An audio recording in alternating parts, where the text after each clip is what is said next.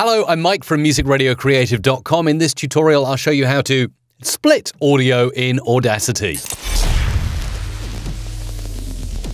So it is very straightforward to split in Audacity. All you have to do is select the place you want to split with the selection tool there, and then go into the edit menu, and you can go into clip boundaries, split, and there straight away you've got a split in your audio. Go to the time shift tool, and I could shift this up. So at the moment there's a drum kick in this lovely MRC jingle every half a second, a perfect 120 BPM track. Now I'm splitting it to every second. So again, I'll go through with the selection tool, select just before the drum beat there, and then Command-I or Control-I on a PC, time shift to move that audio out, and really I can make splits wherever I would choose to make the appropriate split. So let's go back now to the selection tool and again make another split there, Command-I, and then move that all the way out the way. So as you can see now, I've just made some splits there, and my drum beats will happen every second instead of every half second.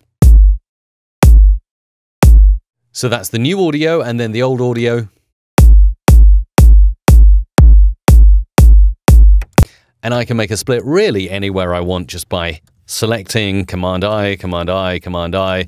I can split this all up. Say if I'm editing an interview, I can make lots of edits there, and later on I can go and move the audio around to wherever I want it to be.